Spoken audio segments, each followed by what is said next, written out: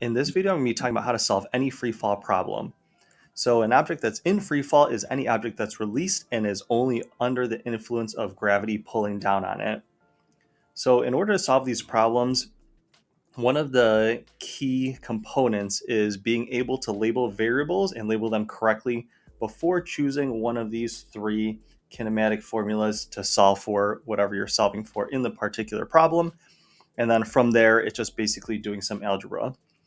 So we have a few different starting scenarios. Something could be dropped from rest. In that case, then our initial velocity would be 0 meters per second.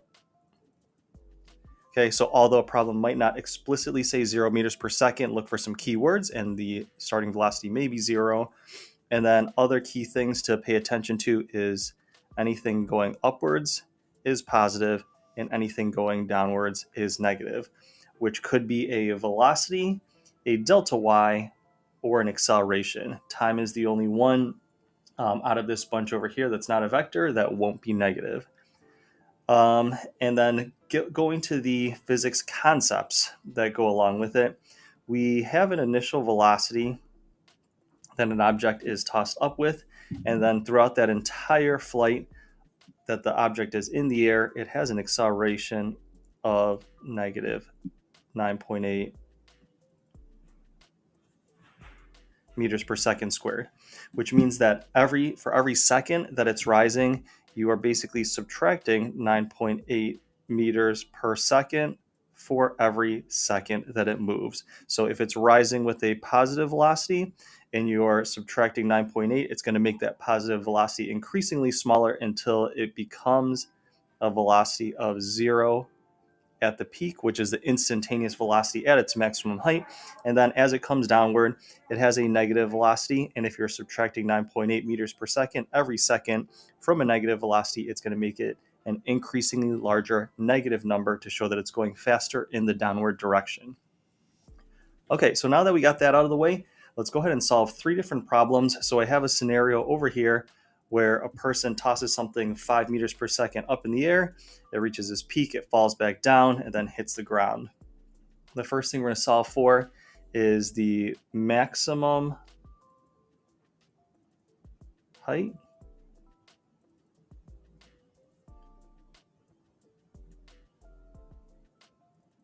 which is our delta y.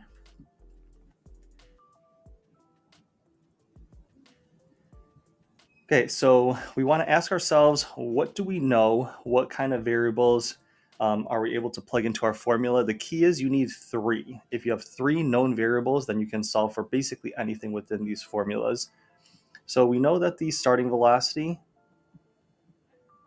is 5 meters per second. We always know that the acceleration is negative 9.8 meters per second squared. So that's a pretty good start for any of our problems because we already have 2 out of the 3 variables that we're looking for. And as I mentioned earlier, at its maximum height at the peak, it will have a final velocity of 0. So we can go ahead and say the VF equals 0 meters per second. Okay, so now when I'm trying to choose a formula, I know that I'm going to use either the second or third one because both of those have a delta y in them. This first one does not. So if I'm taking a look at the first one, I notice that I do not have time. So I'm going to go to the second one and see if that works. Do I have VF? Yes, it's 0. Do I have VI? Yes, it's 5. And do I have A? Yes, it's negative 9.8. So I'm going to go ahead and plug those values in and see what I come up with for my delta y.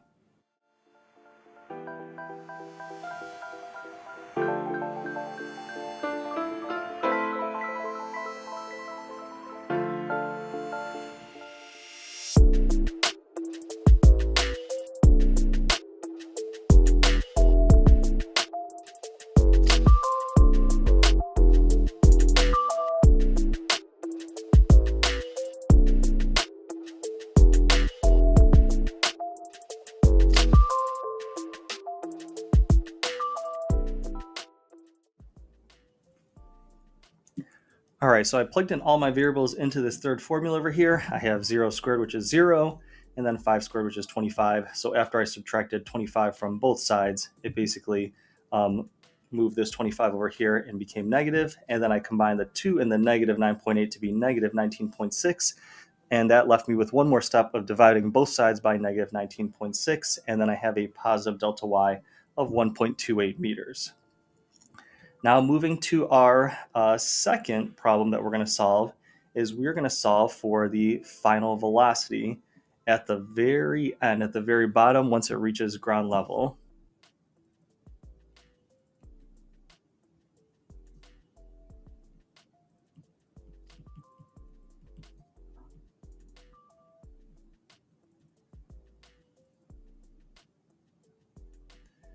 All right, so what you want to be careful about is if you're solving for a multi-step problem, you can't always use all of the same variables that you used previously. Because in this one, I called my VF 0, which means that I'm telling the problem that my final velocity is right here at the very peak. I'm telling the formula like that's my final position of that particular problem. Now I want to tell the formula that my final position is actually all the way over here. Okay, so we're going to see what numbers still apply. We still have a VI of 5 meters per second. That still is my initial velocity. We still have an acceleration of negative 9.8, as we usually do. Okay, and now we need to figure out a third variable. So based on what I see here, the only thing that I see that I could place in there is this 3 meters right here. So I'm going to make sure I put a delta y of negative 3 meters because it's displaced downward from its original position at 3 meters. So it looks like this person has a little bit of height off that platform, but we're just going to ignore that for this particular problem. So we have our 3 variables, and now we want to find a VF. So I'm taking a look at my 3 formulas. We have one VF over here and one VF over here. Again, we don't have time, so I'm not going to use formula number 1 over here. I'm going to use the third one again and see what I come up with for my VF.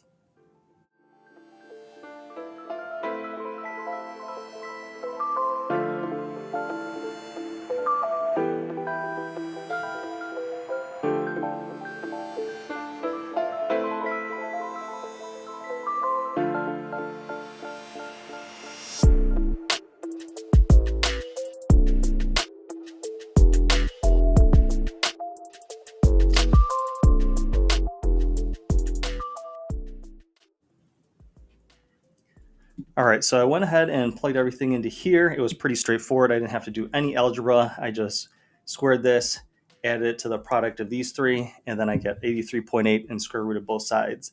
Now, one limitation of this formula is if you're finding a VI or a VF, you're finding the square root of a positive number, and initially you might be squaring some negative values.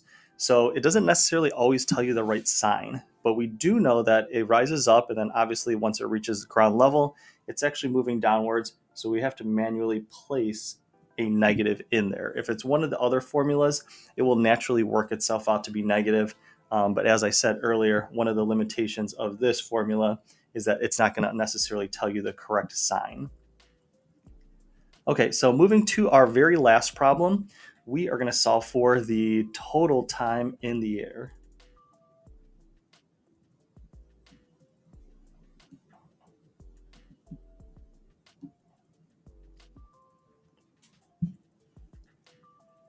Now again, we are going to do the same sorts of things that we did before.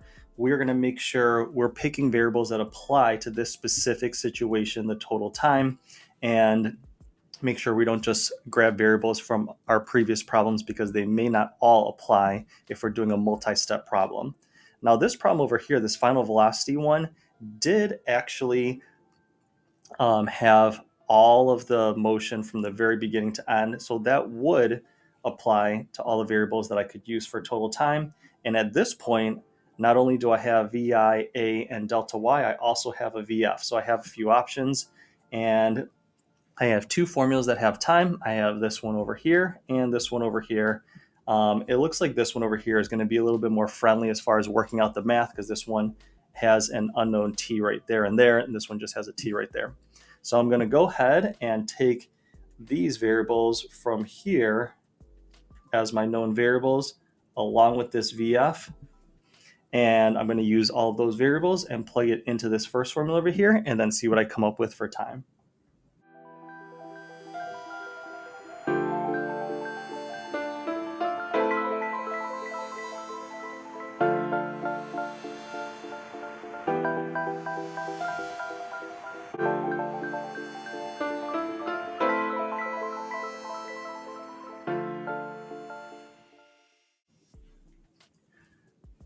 Okay, so I got a total time of 1.44 seconds. I used my acceleration of negative 9.8, and remember it's VF minus VI, so I had negative 9.15 minus that initial velocity of 5 over t, and I basically just cross-multiplied these two, so the negative 9.8 dropped under this negative 14.15, and I got 1.44 seconds in total.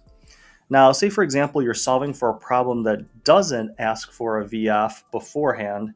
You may have not had all the variables you needed for this one over here. Okay, in that case, you still could have plugged into this formula right here. You could have used a delta y of negative 3, the VI of 5, and the A of negative 9.8, but it would turn into a quadratic and it would be a little bit messier possibly. But if you did have to solve for it that way, you definitely could without your VF. So to sum things up, the most important part in approaching these problems is recognizing the basic concepts of how a free fall problem works, with making sure you get the directional stuff correct and include the negatives where you need them. And then you also use your negative 9.8 in basically every problem. Apply the 0 meters per second at the peak if you're talking about something that reaches its maximum height. And also, one final thing that you might have to apply to your calculations would be this, is that the VI equals the VF as long as it returns back to the initial height at which it was thrown or launched. So if something is tossed up at 5 meters per second and it comes back down to the same height it was tossed, you can say that the final velocity is negative 5 meters per second. We didn't have to use that in these three scenarios over here, so I didn't really mention that, but you could definitely use that to your advantage. So I hope that was helpful in helping you set up, understand, and calculate any type of free fall problem. Thank you for watching and listening.